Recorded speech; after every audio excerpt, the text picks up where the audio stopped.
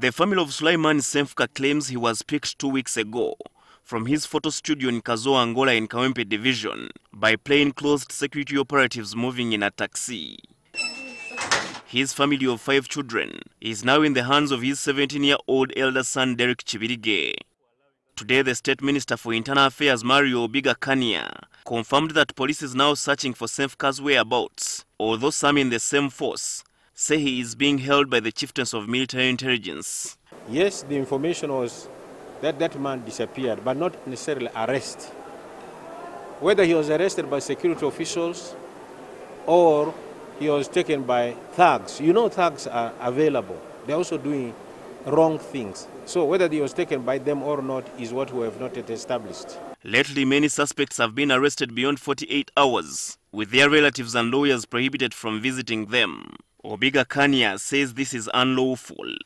The position is when you are arrested officially, the family should be informed, and as soon as possible, it should be taken to court. That is the official position.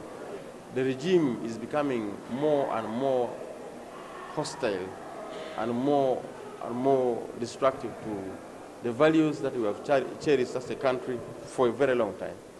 If I've committed an offense, I should be proven from the courts of law. So why not produce these people in the courts of law so that they can defend themselves? Situations or incidences like this only help to erode the confidence that the public should have.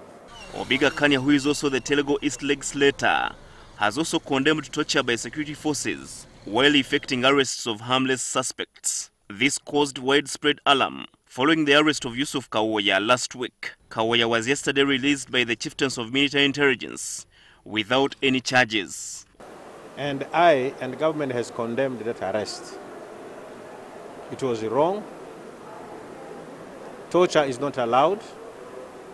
And especially when that man had been subdued, there was absolutely no reason for the additional torture. Meanwhile, Obiga Kania has also revealed that security agencies are investigating the source of the hit lists on which 16 senior public officials appeared as targets of assassinations.